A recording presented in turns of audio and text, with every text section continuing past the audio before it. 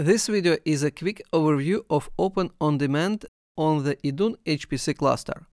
Open OnDemand provides a simple way to use IDUN HPC cluster via a web browser. And it is available via VPN or from the university network. Use this link to log in. Use your cluster username and password. First, I will show Open OnDemand tools on the main page.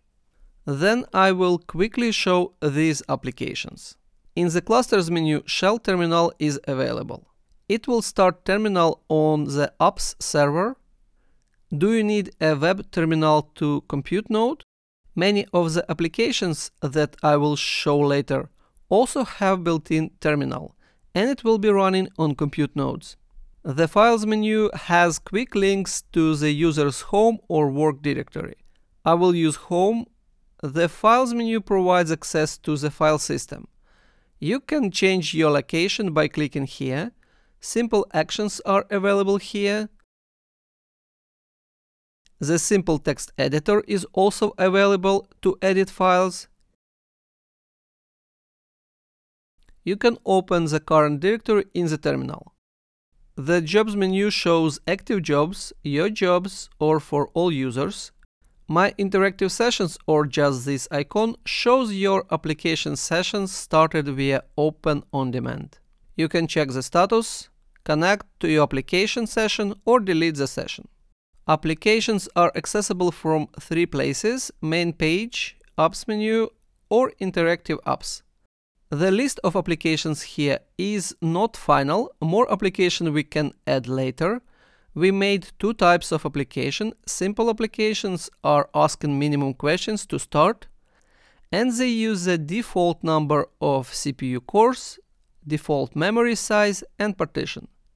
Advanced applications are the same, but with freedom to change job settings, and it requires more experience on the cluster.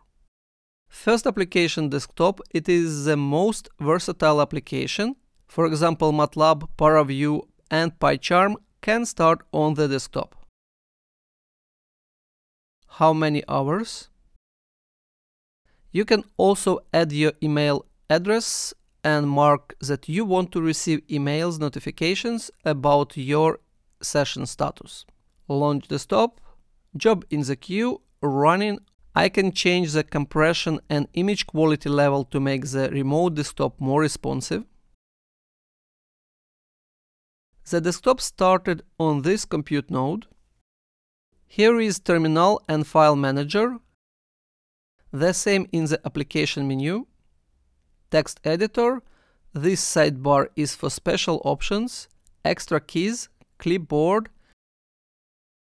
If you need to copy or paste text.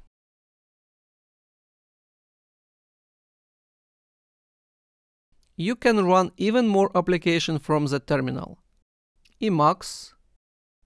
You can use modules to find and run other applications. I'll show several examples. Let's find VMD. This is full name. Module load.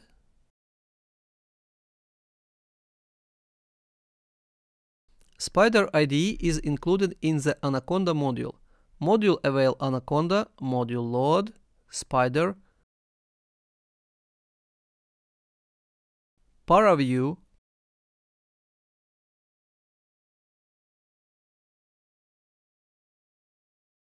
PyCharm, MATLAB. The desktop session will stay active even if I close the web page. Jupyter Notebook. Job in the queue, running, open terminal. It is running on this compute node. Create or open a notebook.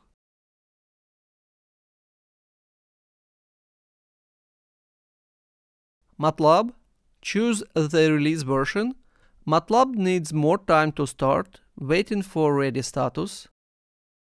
I want to show how to manage a MATLAB window or multiple windows.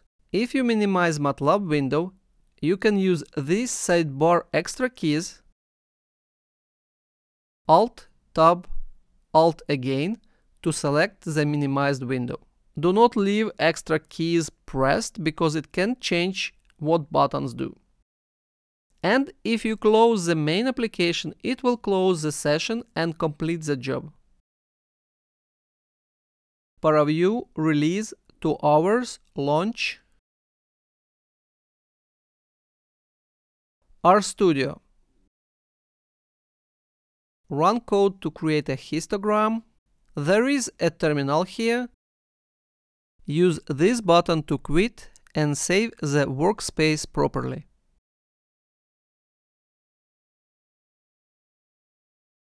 TensorBoard. Select path. I have some sample data. I got this chart. PyCharm.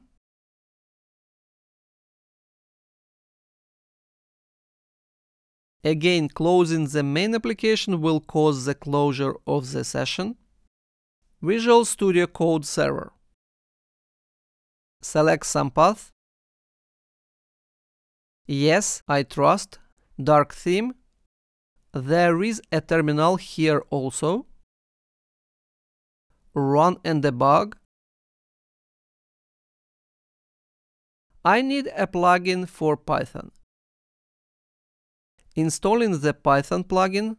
Now I got the Run button here. Matplotlib is not available in the default Python. I can edit folder settings and change the default path.